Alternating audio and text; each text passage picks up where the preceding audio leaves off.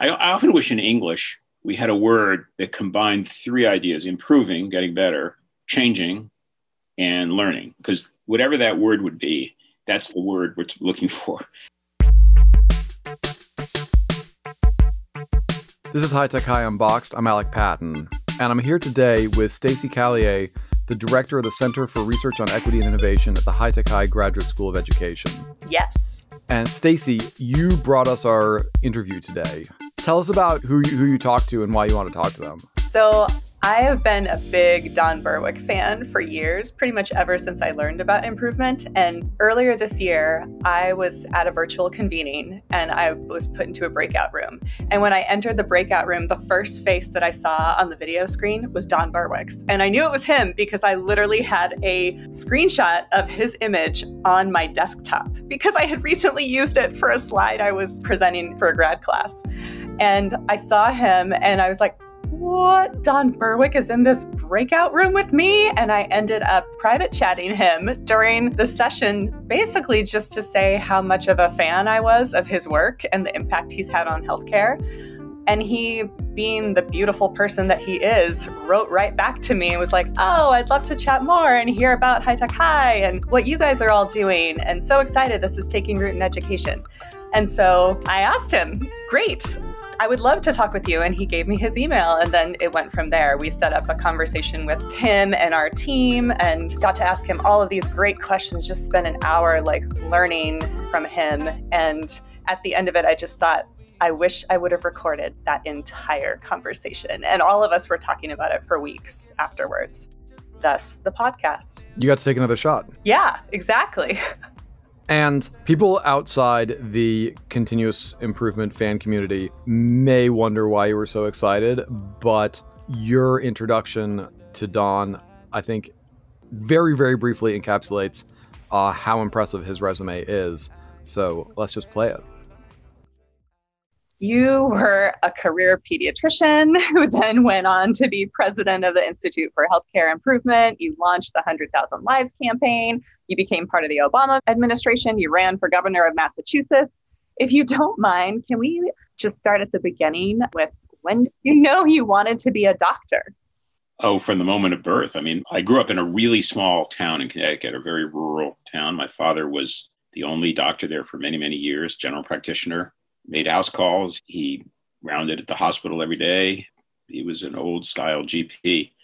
And so, I don't know, my image was always of that lifestyle and that commitment to community. And of course, he was pretty honored in the community. You know, everyone respected him. And so I guess that must have attracted me. So I always intended to be a doctor. My mother was a pretty active member of the community and kind of, a school committee and other public services. And that kind of informed the other side of my intentions. But I don't ever remember not wanting to be a doctor. So what brought you to improvement and why did you become such a champion for it in healthcare? When I was in medical school, I got a joint degree in public policy that happened to be Harvard Medical School had this opportunity. And it was very attractive to me. So I kind of entered medical career with a lot of background ammunition on statistics and operations research, political science, economics. I was sort of interested in organizations. And that led me, when I finally began my career after training, to be drawn into the Harvard Community Health Plan, which was a health maintenance organization. I was in charge of research there, but also told to take a look at quality of care, which I did for several years. And it was boring. It was stable. Like nothing was ever changing. We certainly had evidence of lots of problems, but nothing ever changed. The only thing that changed was that people got angrier and angrier because we got lots of measurements and we told them that the waiting times were too long or that the complication rates were too high. And they'd said, yeah, we know it. We're trying as hard as we can. It was pretty bleak. And that led me to sort of accidental journey encouraged by the chief executive at HMO to go look at other industries. And that sort of began stuff for me.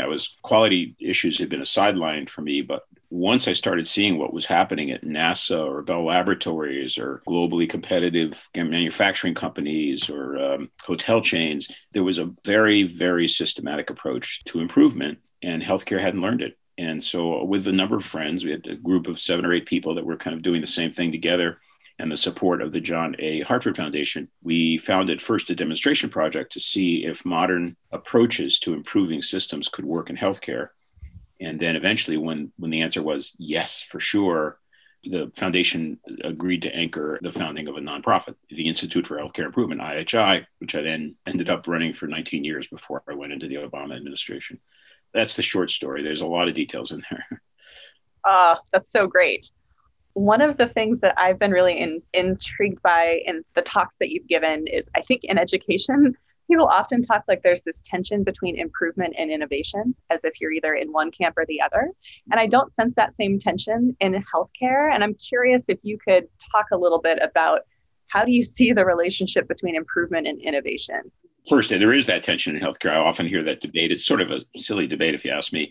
So improving is doing better for whatever your mission is, doing better for the people you serve. And it's always about learning. It's about doing something new. It could be something small that's new, like discovering that in the sequence of work that you have to, in healthcare, take an electrocardiogram from a patient, or maybe in education, it would be the sequence of work you do to assure that adequate supplies are in the classroom. Maybe you find steps that aren't needed. So why do we do that? We keep a record, but nobody uses it, or we buy this, but nobody uses it. So that's little micro improvement, and it's a change. You take that step out of process. There are bigger changes, like learning that the way you approach a kid struggling with algebra is different from the way I do it, and you get better results. So I'd like to learn how you do it, Stacey. What's your way of doing that? That's a little bigger. Maybe we have different classrooms and they're really, really different. And I can learn how to reconfigure architectural space. So improvement is like this nested idea. And maybe at some point, the change gets bold enough or big enough or unfamiliar enough that we would call it innovation. But to me, it's a continuum. It's all about learning and trying new things in a way that is informative. So I don't see that boundary. I mean, obviously, we can get hooked on our current processes and say, well, you could never teach over the internet. And then when someone says, oh, yes, you can, and it's a big surprise, we call that an innovation. But no, it's all part of a continuum to me. The heart of it is learning a new system. I like that a lot. One of the things that we've talked about was the importance of co-design. Could you talk about how co-design emerged for you as so important? I often wish in English we had a word that combined three ideas: improving, getting better, changing, and learning. Because whatever that word would be, that's the word we're looking for. We want doing better, learning, and changing. Those are the nexus. So in the search for change and for learning how to do something new, the question is, what's the position of the person we're trying to help? In my case, a patient. In the case of the classroom, I suppose, not only, but including the kid.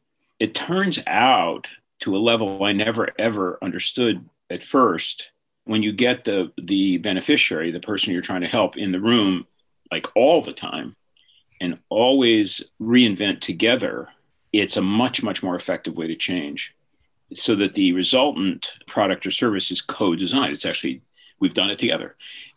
That's important in product design, because when you're making a car or a pencil, the person using it can really contribute an awful lot. And by the way, can save you a lot of money, because usually you're doing stuff that doesn't help them at all. And they say, why do you bother with that? I don't care about that. In services like healthcare or education, it's much more important. Services, they're going to be co-produced. A teacher doesn't produce education and a child consume it. The teacher and the child together are producing learning.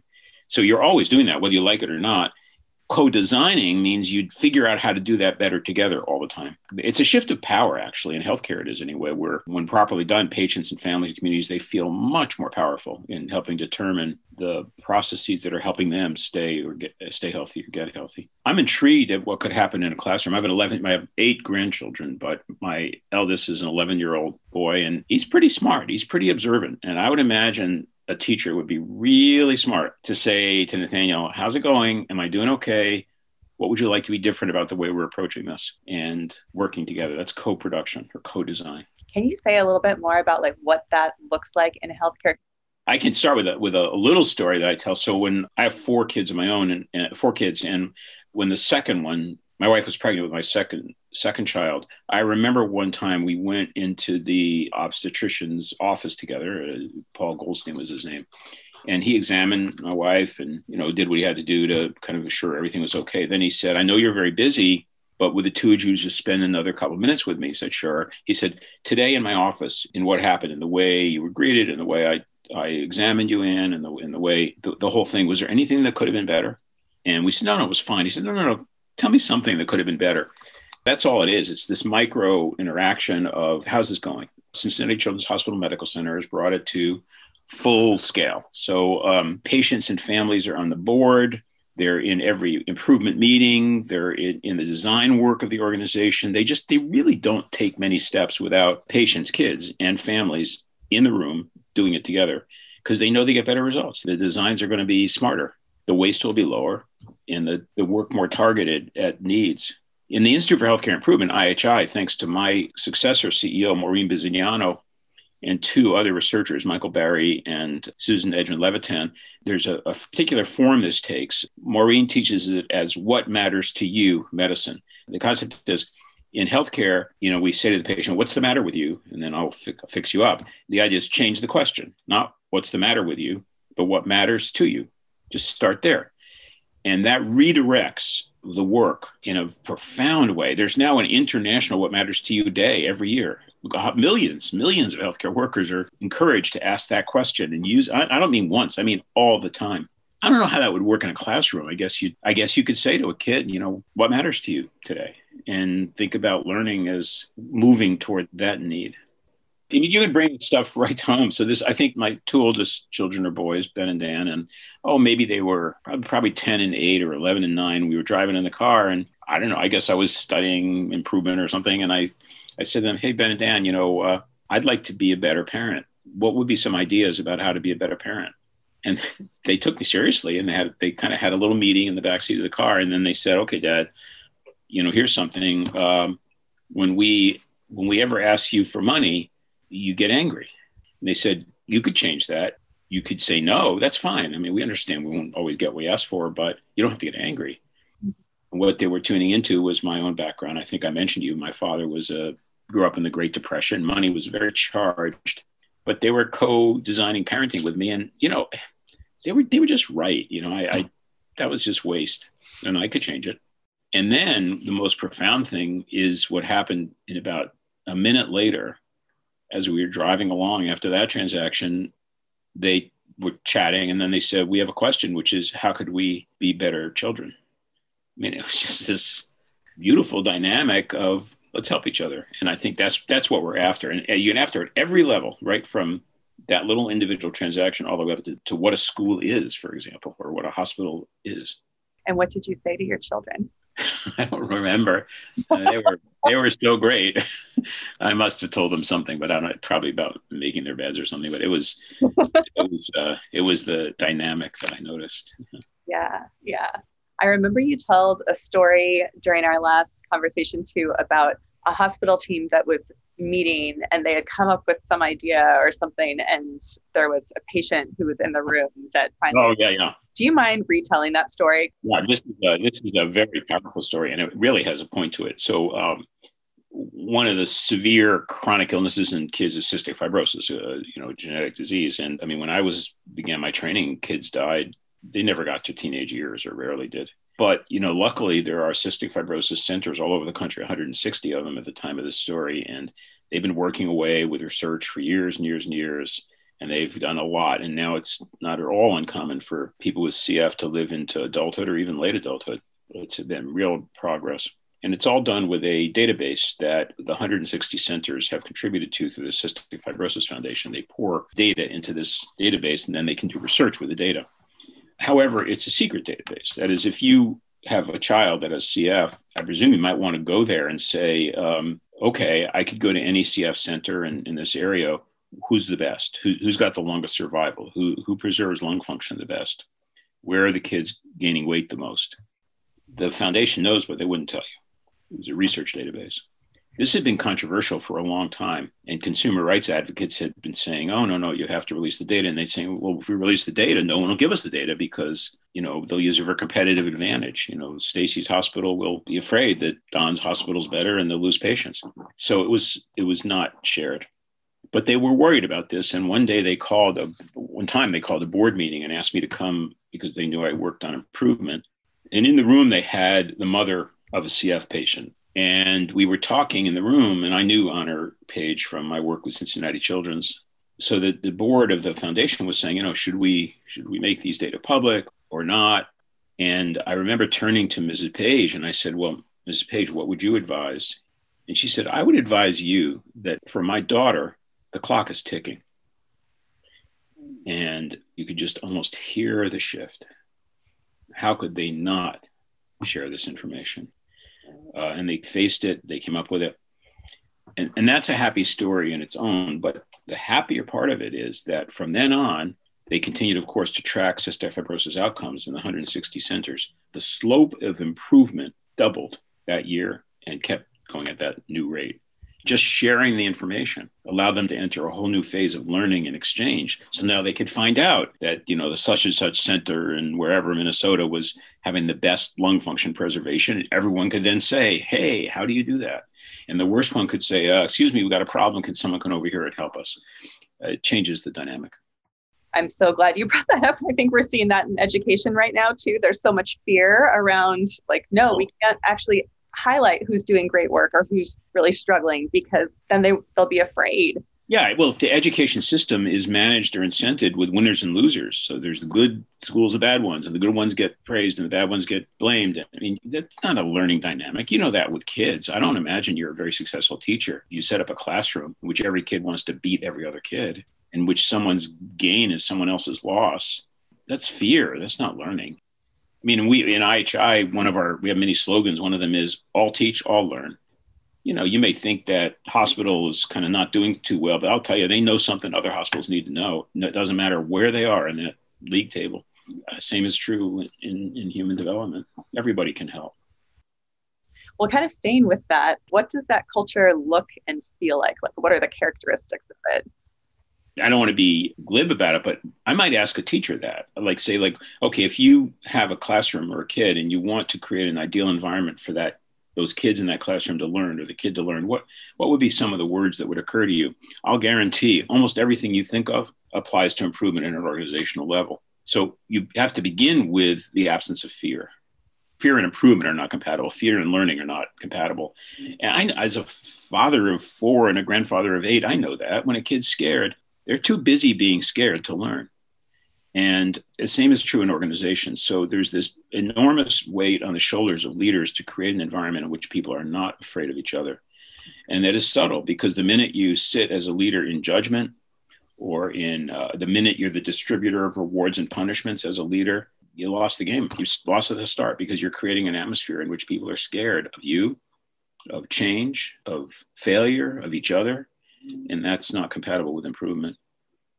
There has to be a set of other supports as well. For example, learning takes some time. You don't get it kind of for free. It's like a front-end investment. So creating processes in a workplace where there's time to reflect, to stop, pause, everybody stop. How are we doing? What did you just learn? We tried this. Did anyone notice anything? That reflective moment, we call the PDSA cycle, plan, do, study, act, but that's just jargon. It just means reflect, act, and reflect. What I notice in very busy healthcare systems is there's no time for reflection. Nobody has the time to stop and say, what just happened? How are we doing? In a workplace that can improve, that's embedded in the workflow. You have in the workflow the very processes of reflection. Another related to the fear issue is the encouragement to take risks. Again, I always use child metaphors, but kids learn to ride a bicycle. That's an improvement. They never learn to ride a bicycle without falling. You try, and then you fall, and then you learn. And so then some environments treat a failure as a bad thing as opposed to a lesson. I do think, back to the discussion of co-design, I think an environment which invites, I'll say, the customer in the room, in your case, it's a student, the family, is going to learn faster, because they're going to have a much more intimate and immediate sensing capacity, so they can really assess what they do. Then there's another infrastructure is measurement. This is a very edgy one, because in an environment of fear and surveillance, measurement is the tool of abuse. In an environment of learning, measurement is the tool of growth. Unfortunately, if the psychology is wrong, the measurement gets tainted by the psychology of punishment or reward. And so, the part of the attributes of a learning system is that measurement, assessment occurs, but it's always in the service of answering questions people have. So the measurement's the servant, not the master. One thing I'll say about that also, just as I watch education get interested in metrics, measurement doesn't always mean numbers. Reflection is measurement. Stories are measurement. When that obstetrician asked my wife and me, could anything have gone better? He was measuring, but he was doing it narratively. That's perfectly fine. That's one of the tools we have. But sometimes numbers help, and if numbers are going to help, you have to know how to interpret them. So there's a little bit of statistical side to this. I love that. I remember you mentioning on our last call that you felt like narrative measurement was vastly undervalued. Instead of the word measurement, we should learn a word like growing knowledge or a useful reflection. And of course, in our lives, we do that all the time. How did the soup taste? How did that conversation go? How was that movie? Sometimes we go to numbers. How much gas is left in the tank? What's the temperature outside? But we don't always go to numbers, and yet we still learn all the time through other methods of hearing, which are crucial. I want to go back to this idea of PDSAs and just how it really is just act and reflect, because I think that's definitely something we see in education too, that teachers just feel so busy. There's no time to actually reflect on what you're learning. You're just doing. And I'm curious if you could share anything about how do you build in those moments to be reflective? And is there kind of things leaders can do to support that? First of all, try to take the mystery away. So PDSA, Plan, Do, Study, Act, that is just a very helpful mnemonic to remind you to try something. But don't just try it. Try it under conditions when you'll learn from the trial. So I mentioned the pea soup. So when we're making my wife and I are having pea soup tonight, we're going to take a spoon. We think curry might make it a little better. There's some curry in it, but maybe not enough. We made it. This is pea soup we made and put in the freezer. So I know what's going to happen tonight, which is my wife, who's pretty sure about the curry, is going to say, taste this. We'll taste it while it's on the stove heating. And then she'll say, enough curry? I don't know. Let's add a little more. We'll put a little more in, then we'll taste it again. PDSA, Plan, Do, Study, and then Act. We just need to keep doing that. So you taste. The issue of energy that you're talking about is important, but I would say even a busy teacher can try stuff. I think the leader could possibly arrange for contexts in a teacher's life where he or she could get an idea to test, like the idea to use curry. To do that, you need to be able to sit together with friends with a particular question: is who's trying something I haven't tried? Or I have this problem. Has anyone met this problem before? What do you do about it? And you can do that socially with the classroom next door. You can do it in hopefully a teacher's meeting. You can do it in a development day. You can do it in the pre-COVID era with an airplane ticket or a train ride, or now with a Zoom. Zoom should make it easy for 15 schools to get together and decide what are they doing about learning loss, and is there something they should try differently? And then PDSA is just it's like getting on the bike. You go back to the real world, hopefully with some friends. You say, Tuesday at 11, we're going to try this. You try it Tuesday at 11. And then at noon, you say, okay, everybody, how did that go? What just happened? Plan, Do, Study, Act. That's all there is to it. At more complex environments, you may need more complex metrics. You may need to actually measure something and put it on a run chart and graph some dots. And then you might even want to use some statistical techniques to see if the variation you're seeing is random or not. And they're great techniques for that. And in a 1-hour course, you can learn them. But there should be no mystery about it. It's not mysterious. We started calling them try, collect, reflect cycles, because some reason PDSA was just tripping people up often. But when we're just try something, collect some data and reflect. That's all it is. One more step. I think you need to keep the PDSA, because once you reflect, you got to make it a cycle. You got to put it back into the loop and say, you act. You can keep it if it's the right amount of curry. You can change the change, which is add different curry, or you can abandon it, which turns out curry doesn't work at all. So, but that step after reflection, that's the momentum to get to the next test. Right. One of the other things that you talked about too, kind of getting at this thing of like, let's just try something, kind of having a culture. You also talked about joy. And I would love to have you just talk about, where does joy fit in with improvement? Because I totally think it fits in improvement. It has to be there, but I don't know that people always go there automatically. It's just true that in a service industry, especially like healthcare or education, the customer, the student, the family, the patient won't be treated better than the workforce feels. If the workforce is happy and buoyant and energetic, then that's what the student or family or patient's going to feel. There's energy here. W. Edwards Deming, the great scholar, talked about pride in work. He said it's all about pride in work, so that when people feel good about their work, virtuous cycles begin. And so I, push it as hard as I feel, which is we need to have joy in work. It is not a kind of icing on any cake. It's the cake. So exploring what it is that creates joy and meaning and pride, that's part of leadership. And if you don't attend to it, you're going to get in a bad relationship with your workers and your staff as a leader. You'll be then in transactional mode instead of relationship mode. The good news is, especially in service professions like healthcare and education, people of course they want to be proud. You want to be proud that you can help a kid thrive. My goodness, of course you do.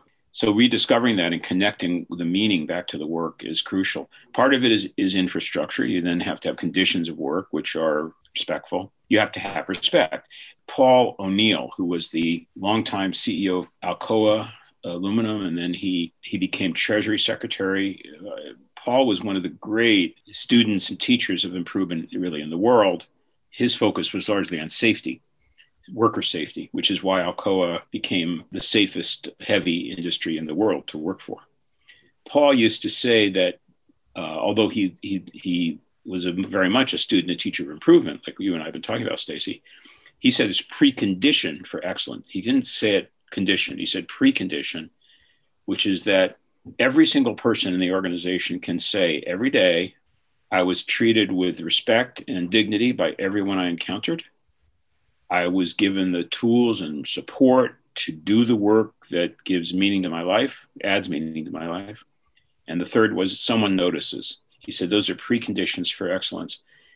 It didn't quite go as far as joy, but if you think about meaning in work, that's joy. And it's absolutely essential. And I would think in our two industries, education and healthcare, it ought to be right at hand. We're doing good stuff. I have to shift so that you can see the thing behind me that says be the one who notices. I love that. Yeah. O'Neill's triad I use all the time. I get treated with respect and dignity by everyone I encounter. I have the tools and supports to do the work that adds meaning to my life, and someone notices. And love that. Again, wouldn't that be true of raising a happy child or having a happy classroom? Yeah. Yeah, definitely. So kind of building off of that, one of the things I was really struck by in our conversation last time too, is that you talked about the role that a leader needs to play to be able to support that kind of culture, and how you described leaders who help build a culture where improvement and learning can flourish is that they have this authentic curiosity and also humility. Can you say a little bit more about it's related to the comments on fear and on learning that I made earlier, which is I think the leaders that are at best at nurturing the environments for learning themselves are learners. That's who they are. That's what they do. And so that means that there's a certain level of humility and a high level of humility and empathy and relationship building and curiosity. I don't think a good leader shows up with answers much. You're just not smarter than the people you're leading. You get paid more maybe, and you have a degree after your name, but you're not likely to be that much smarter. We're all smarter together than separately. And so a leader who knows that and who's curious, like what could I learn today? What do I not know that I could know? That's a very important asset in improvement. It also signals the workforce that that's a good question for them too. There's also, frankly, a level of nurturance in this too. It's you kind of really have to care about the mission and about the people. I mean, you got to, inauthenticity will be detected fast by the workforce. They'll know a show from the real thing. So at our last team meeting, and this wasn't even primed by me, this was somebody else who's a fan. we actually watched the clip of a talk that you gave in 2008, I think, for IHI, where you were essentially your confessions of an extremist. Oh, yeah. And just talking about where you were kind of arguing for this radical transfer of power and like a bolder meaning for patient-centered care, and shared your own fears of becoming a patient and why. And we were all really struck that you ended with this statement of, if we be healers, then, and it wasn't like if we be doctors or teachers or whatever, but if we be healers. And that idea of being a healer feels so important right now in education too. Could you say a little bit more about what that means to you, to be a healer? I mean, to me, the word healing invokes a larger frame than just treating or doctoring.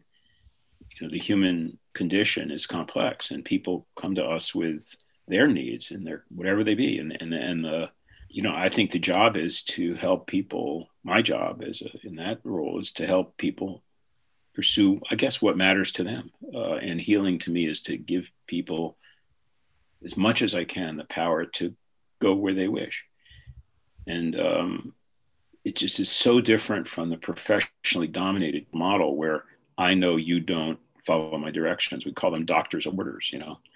To me, it's less transactional than doctoring, and it is more holistic, more like the whole person. Like in education, I don't know. I mean, does a teacher could say, my job today is to make sure that this child can solve this algebra equation. That's an achievement.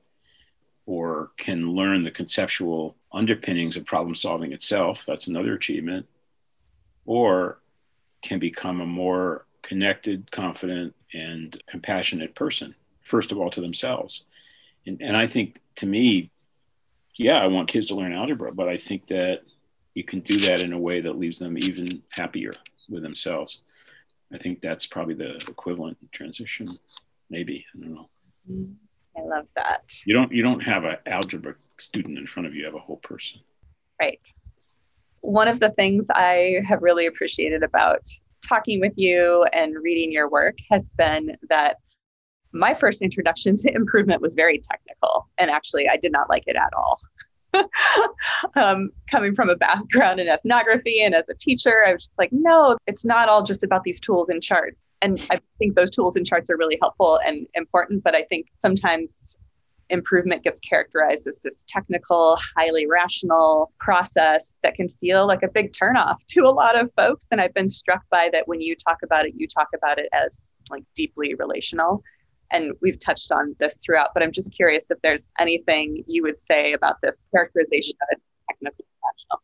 Yeah, it's a wonderful mixture of technical and spiritual relational stuff. The root sciences of the improvement that I understand are, in fact, engineering sciences. They came out of systems theory, general systems theory, and statistics and physics.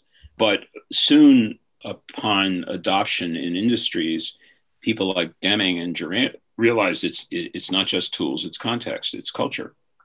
Together, they're quite powerful. But the tools overgrew, like partly because of consultancies, they're quality improvement consultants and they make their money by patenting fishbone diagrams or whatever. I think just take a breath. Maybe for a novice, learning some tools is good, but if I'm right, and I may not be right, but I think the whole heart of this is learning, then you keep asking the question, how can we know more? If the tool is there, can help you, like it almost always helps to put something on a graph if you're tracking over time. Well, then use them, but they're not the boss. You're the boss. And so if it helps, use it. And I just don't like it when, it doesn't start with tools. It starts with aim, starts with commitment, heart, and I think, yeah, relationships, Stacy. I'll show you something. I just gave a speech yesterday and I was talking about, so this is my favorite text, the improvement guide. It's really, really good. It was written by friends of mine, associates of practice improvement. And it's, it goes over both the technique and the culture. But what I was talking about yesterday was Appendix A. What they did here is they searched their own experience for what they call design ideas or change concepts. These are basic good ideas. And if you know the idea and you're doing a redesign, then you might think of using it. I'll tell you one idea. One idea is process things in parallel instead of in series. In general, if you're doing stuff in series, it's a little more costly and more prone to problems than if you process in parallel. That's a general idea. Another would be, well, like I said about earlier, remove excess steps, study how many steps you're taking, and then take the ones away that don't seem to help. So these are change concepts. Now, whether you call that technical or cultural, I don't know, but you're really smart to use them. You're really smart to go to Appendix A in the improvement guide and say, are there any ideas here we could put to use? That level of technique is like a recipe book. Like we want to learn pea soup. I guess we look at the pea soup recipe and say, how's that one? That's all. But don't get trapped in the tools, Stacey. You're absolutely right. They're just there if you need them. Cool. Thank you. Is there anything we haven't touched on that were kind of lessons from healthcare improvement efforts that you feel like education really needs to learn? The two that I would reinforce, one is, you said earlier, one is get the kid in the room. Do this with the child, not to the child. And the development of better teaching, education, and learning to me as a co-designed thing with my 11-year-old grandson, it'll be better than if you don't include him. That I'm sure of it. That might even be true of my 3-year-old granddaughters. I don't know, but I think you could push it. Certainly for parents, they're living complex lives. Get them in the room. Do this together. Don't feel so much smarter than them. And you'll have to be very gentle and very welcoming and respectful in order to begin to elicit all the help that we can get from the abundance of supports that the people we're trying to help bring to us to help them. I think the other is take some risks here. Like try stuff. If you just keep changing in an informative, reflective way and share what you're learning, I just think the sky's the limit. You're a wonderful industry. I mean, I guess if I were to start again, maybe I'd be in education. I love what I see. It's not too late. I will tell you this, that this is not part of what you wanted to interview me about, but so I come from healthcare, which is spending 18% of our gross domestic product. We're almost a $4 trillion industry in this country. And we complain in healthcare that we don't get paid enough. And I go to schools and I see what resource constraints your wonderful teachers and principals and workforce, the resource constraints schools are under are shocking to me. And I hope that just politically, there'll be some rebalancing at some point when we begin to understand that investing in the development of a young person isn't just the nicest thing we can do, it's the smartest thing we can do. And I hope that, I'll call it inequity, can get somehow redressed and we can put the resources where they're needed. Meanwhile, it makes it even more important that education learn and use the tools of improvement, because in their essence, what they're really trying to do is make the best of what you have to help the people you want to help. And I think the stakes are pretty high. Anything else you want to say? No, thanks a lot. And I hope this won't be our last conversation. I won't let it be if you won't. Thank you so much, Dr. Berwick. It's my pleasure, Stacey. And it's Don from now on, okay? Okay. High Tech High Unboxed is hosted and produced by me, Alec Patton. Our theme music is by Brother Herschel. Huge thanks to Stacey Callier for interviewing Don Berwick and for having the idea for this episode in the first place. You can learn more about Don Berwick and the Institute for Healthcare Improvement on the Institute's website, www.ihi.org.